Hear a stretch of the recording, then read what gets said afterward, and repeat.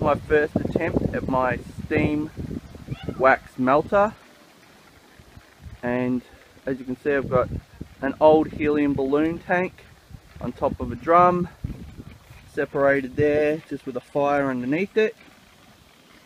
Just running through a bit of garden hose through the valve, through there, a few frames in there, as well as just some cappings, and it's been going for about 10 minutes, maybe 15, and as you can see there, it looks to be either water or wax. We'll find out very shortly.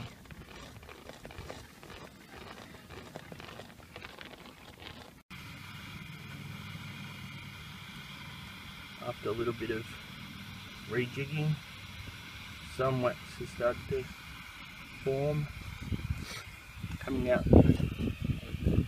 Knocked it down one level, but I've got too much of a big gap in the bottom box, I think, because there's no frames or wax in there. It's just a clean excluder after the first box. So we'll see how we go.